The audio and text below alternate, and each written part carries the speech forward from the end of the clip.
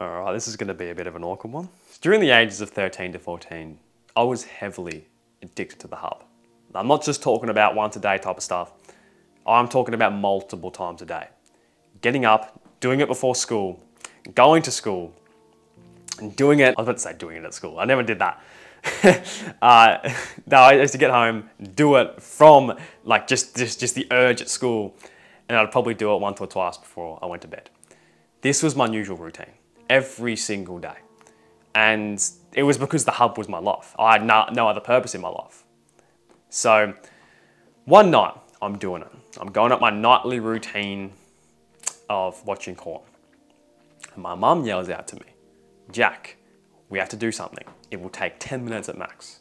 And I'm like to my mum, just 5 minutes, just 5 minutes. I'm doing something important. I'm doing some schoolwork. I literally said this. I remember it. And she said, "No, we have to do it now. You can come back to it later." I'm like, all right. I'm gonna put my phone down. I can come back to this wank in 10 minutes, all right?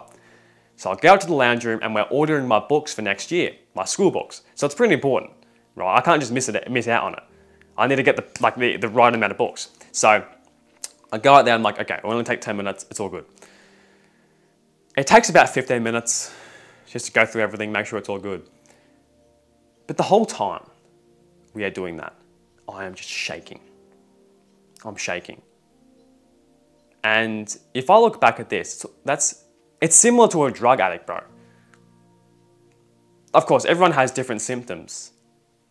But I've known people in my life that, you know, have been addicted to drugs and shit. And you can tell when they're not on it, they're just shaking the whole time. They're shaking. And I look back at that and it was the exact same. I was shaking. I just wanted it. I kept looking back. I asked my mum halfway through the conversation, "Can I go and just finish my homework? It will only take me 5 minutes." She's like, "No, we have to do this and you can go and do it." Right? And I couldn't even talk to my mum without thinking about porn. It was fucked. That wasn't even the worst thing. I was out with my family one day. This would have been earlier before this happened. It would have been maybe 6 months earlier, starting year 8 maybe. And I was probably doing it once or twice a day. I was out with my family and we went out for lunch one day. We went out for lunch and I was excited to see the family again. I was really excited, but then again, I was addicted to Korn and I knew if I got an urge, I wouldn't be able to watch it. So I was a bit sad in that way, but it didn't really bother me. But I walk in, our table's already set, most of the family's already there. And I sit down, and I see a girl next to me. She's probably like 10 meters away from me, but she looks like a Korn star. She looks like the people I watch on the hub. You can tell, she has like a lot of makeup on, you can probably tell she has implants and shit. And that's nothing against her. I'm not saying there's nothing wrong with her. It's just my mindset at the time. And because that girl was there, my whole attention was just focused on her. It was nothing else. It wasn't even on my family, bro. The family I hadn't seen for 2 years because my porn mindset. All I was thinking about is that. So I got one of the biggest urges of my life, right in the middle of a restaurant. I'm probably there for the next 2 hours. I can't do anything about it. My parents would never allow me to bring my phone into the restaurant, which is a very good decision for them. And I'm probably doing the same for my kids. So I couldn't really go to the bathroom and watch porn and none of that shit. Even though I wouldn't do that anyway, I don't think I was that down bad. I wouldn't have done that. But still, bro, I had an urge the whole 2 hours sitting there. My family would ask me questions like how's school? I'd reply with one-word answers. "Oh, good." "How's life treating you?" "Oh, good." I wouldn't even say anything back. Or "How are you?" Because all I was thinking about is this girl, bro. I couldn't take my mind off her. And it's because Korn is a drug, bro. So about a year after this incident happened with my family, this probably happened like 3 or 4 times when we went out for lunch. All I'd be thinking about is Korn. That's all I'd be thinking about, yeah. And probably about a year after this happened, about 8 months, I discovered NoFap. I discovered that Korn was really bad for you. You shouldn't watch it, yeah.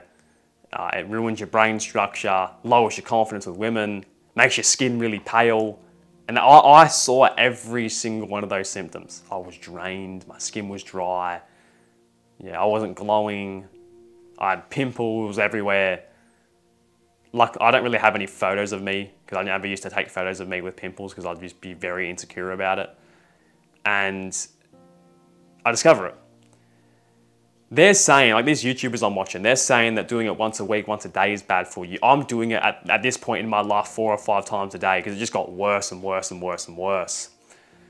And I'm like, okay, something needs to change. Something needs to change, right? I am digging my hole to misery, to emptiness, deeper and deeper every single day. I just can't do this anymore. Right? Because I never knew corn was actually bad for me. But I looked at my life and I'm like, okay, corn is the problem. It is. And if I delete this out of my life, I can guarantee you that everything in my life, everything in your life will improve, bro. Everything. And this is what I told myself after doing some research. So I go through my process of quitting. I quit around 4 months into NoFap, right? I'm like, I get to a point, I'm like, fuck this shit, I'm done. I'm not doing this shit anymore. I've relapsed so many times. This is the last time I do it. And as soon as I really admitted that to myself, I'm like, okay, that relapse, that's the last relapse I'm ever gonna have. And I looked myself in the mirror and I told myself, this is the last time. That's the last time I do it. I truly believed that that was the case. The times before that, I never believed it. I'd always find an excuse, but I told myself, no matter what excuse comes up, I'm not gonna watch it ever again. And it worked. It definitely worked. I told myself that and I'm like, I'm done. Now I'm over 1,000 days on NoFap if you want to count the days. So then, because I start doing really well on NoFap, I start implementing some NoFap videos into my content. I just started off with workout videos, but because NoFap had changed my life dramatically, I wanted to start making videos on it. So I make around 4 or 5 videos on it, maybe one every 2 weeks, once a month. And my mum comes up to me. She says, shows me the video, what's NoFap? And my face goes so red. It is not funny. I'm sitting on my bed. She comes in my room. What's NoFap? Not in like an angry way. She's just curious. What is NoFap? Because I'm only 15 at the time. I don't want to be sharing, stuff on the internet that's a bit weird or it's, a bit controversial. She's just making sure my safety is on point. What's NoFap? And I'm sitting there for about 6 seconds wondering what to say. I don't know what to say. I'm thinking about, okay, what should I say? What should I say? Because I don't want to say it's porn. It's no porn. I don't want to say that. Yeah. But after about 5 seconds of just thinking, she's going to know it's a lie when I say something else. So I'm like, I might as well tell the truth. I tell her, it's no pornography. That's it. And she's very surprised by that because she didn't think someone my age even knew what that was. So I tell her that how it's ruining our generation. It's so common nowadays. Basically, every single man has been exposed and a lot of men are addicted to it.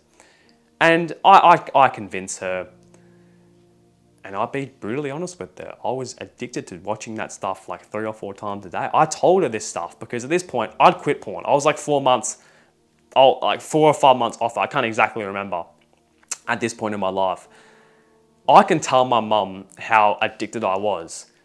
And if she wants to, I don't know, bring me down, which she will never do, but let's say she wanted to for some reason, that's like robbing a house I'm not living in anymore. Robbing my past mistakes. I'm not going to get offended by that because I know I've moved on. I know I'm a better human being. I know I've bet probably the most addicting addiction on this earth, and that's corn.